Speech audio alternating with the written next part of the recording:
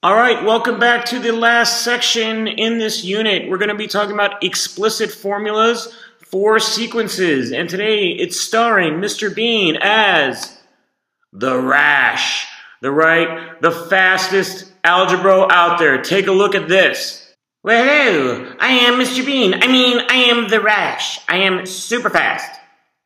Look at me sprint all the way down here, so fast, and I can do it backwards. Look at this, sprinting all the way back here. Anyway, I'm going to show you all about explicit formulas today because, once again, I am the Rash, the fastest algebro in the world. Alright, so let's take a look here. Number one. I have 18, 22, 26, and 30. Those are the first terms in my sequence.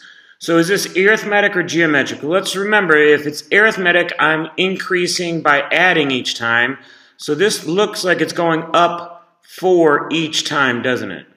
So this is going to be arithmetic. If I was multiplying each time, it'd be geometric. But since I'm adding, it's arithmetic. That's why it's arithmetic. What's the 100th term? Whoa! The 100th term. Let's see. Well, maybe we should make a table, right? The first term is 18. The second term is 22. The third term is 26. And the fourth term is 30. What I want you to do right now is pause the video and see if you can come up with the 100th term. Alright, first of all, I know some of you aren't pausing the video. Alright, you should really try this.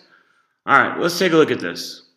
So, I'm going to start, and I'm going to try and come up with a faster way. I could add 4 over and over and over again, but chances are I'm going to make a mistake. So what I'm going to try and do is come up with a formula, and I'm going to start here. I know that I got to this one by doing 18 and adding 4. Right? And see, that's there. 18 add 4. And this one I added 4 plus 4. So I added 18 plus 4 times 2. Ooh. Alright. And to get to here, I added 4 plus 4 plus 4. So this is 18 plus 4 times 3. So really, this is 4 times 1, right?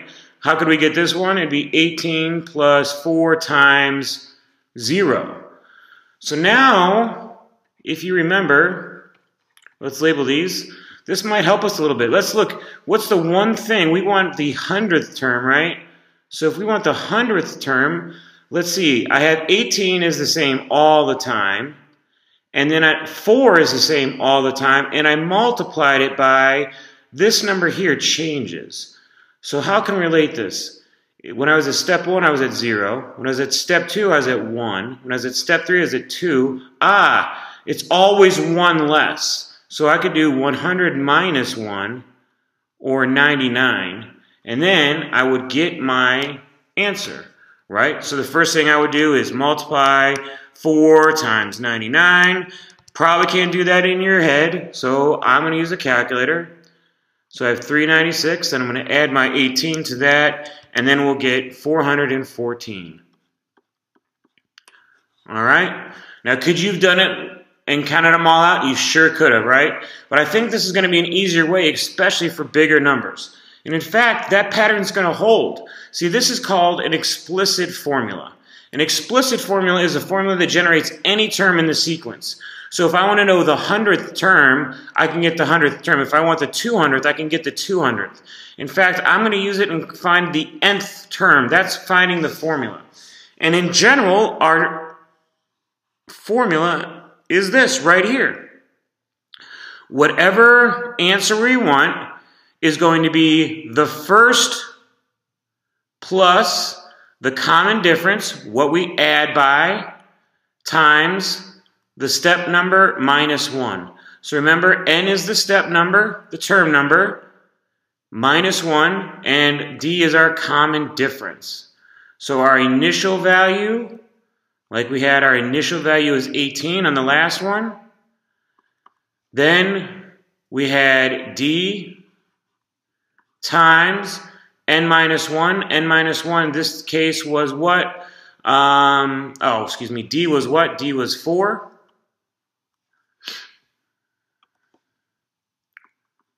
All right, and then n minus 1, boom.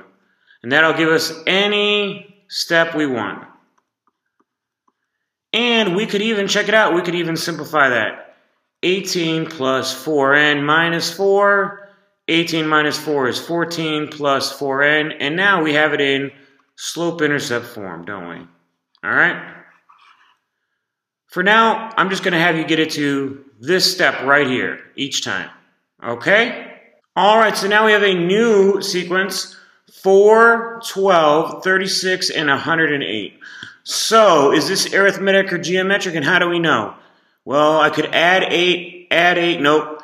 Let's see, 4 times 3, 12 times 3, and guess what? 36 times 3 is 108. So when I repeatedly multiply, that means we are going to have a geometric sequence, right? All right, now what is the 10th term of this sequence? Whew. 10's not as terrible, but let's see if we can find a faster way. I think you could probably figure this one out without finding a formula, but let's find one anyway, all right? So our first one is 4. Our second one was 12, which was 4 times 3, right? And then this one was 36, which was 4 times 3 times 3. And then this was 108, which was 4 times 3 times 3 times 3. All right, now, which would make this what? 4 times, well, something's got to be there if we got a formula. So let's check this out. What's another way to write repeated multiplication? Repeated multiplication is the same thing as an exponent. So this is 3 to the third. All right? 3 to the third is 27 times 4 is 108. Let's try this one. This would be 4 times 3 to the, I have 2 of them, second. So 3 to the second is 9. 9 times 4 is 36. This would be 4 times 3 to the first. And if the pattern continued 3 to 1, this would be 3 to the 0. And if you remember from last year, anything to the 0 power is 1. So 1 times 4, and we have it. So if we want to find the 10th term, let's figure it out. It's going to be 4 times 3. We just need to figure out how many we had here, right? So if we relate it, 4 and 3, it's 1 less. 3 and 2, 1 less. 2 and 1, 1 less. It's always 1 less. If I have 10, it's going to be to the 9th. All right? In your calculator, if you don't know how to do exponents, there's this caret button, and it's right next underneath the clear button. So you're going to go and put that in your calculator, 4 caret 9, and that will give it to you, all right? And in fact, most of your calculators, once you put that, you're going to see that it'll actually write 3 to the 9th power, okay? So what is 4 times 3 to the 9th power? We get our 10th term, which is 78,732, okay? What's an explicit formula for this? So what do we have here? 4 times 3, so let's call this a sub n. We had 4 times 3. Now we need something up here. This changed, right? 3, 2, 4, 1. If this was, it was always 1 less. So let's say it's 1 less. If it's n, what's 1 less than n? N minus 1. So that would be our explicit formula, and that'll get us to any number we want. Because it's exponents, they're going to go up really quick, though. All right? So take a look. Here's the general form for geometric explicit formula. So if you know it's geometric, this will always work. It's going to be our first term, right? Our first term in this case was 4. Our common ratio, r is the common ratio, what it's being multiplied by. In this case, it was 3 to the n minus 1. And there you have it. All right. All right, here's our next example. Let's take a look and see what we have.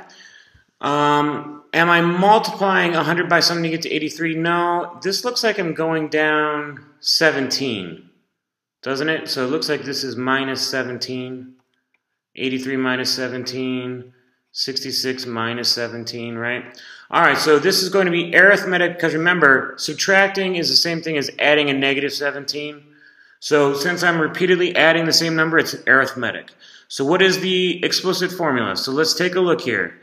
If I want a sub n, I want to do the first answer plus our common difference times n minus 1. So what is our first answer? Our first answer is 100. Our common difference is negative 17, so I'm going to put minus 17 here. You could also put plus a negative 17 times n minus 1. And right there you have your explicit formula for this arithmetic sequence. What's the 34th term? We're going to plug in 34. So a of 34, our 34th term will be 100 minus 17 times 34 minus 1 is 33. 117 times 33 is 561. So our 34th term will be negative 461. Boom. Describe what the graph will look like using complete senses. So let's just take a look here. Started at 100, right? Then it went 17 down, it went 17 down, it went 17 down, 17 down, 17 down, right? So if we were to describe that using complete senses, what would be the best way to describe it? Well, it's going to form a line that starts, let's see, that decreases, goes down as it goes to the right.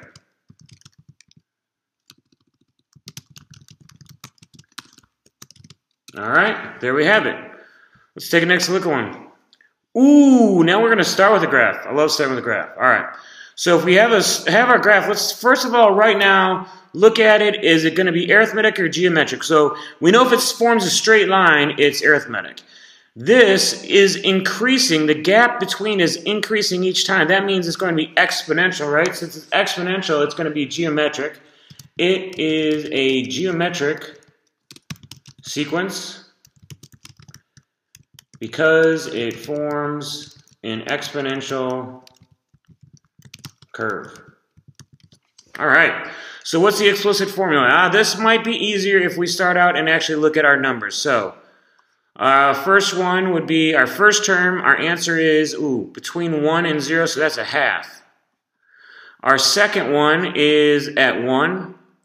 Our third one is at 2. Our fourth one is at 4. Let's see. See, now I know a lot of you don't like halves, so I'm going to skip that one. From 1 to 2, what do? I'm multiplying by 2, right? From 2 to 4, I'm multiplying by 2. And our fifth one is 8, so 4 times 2. So I'm multiplying by 2. So my common ratio here is 2. What is my first answer? My first answer is a half. So our formula would be a sub n equals 1/2 times our common difference of 2, all of that to the power of n minus 1. All right? So pause the video, you try this next one. All right, so is this sequence geometric or arithmetic? I found out that I repeatedly had to multiply by 4, so that means it is geometric.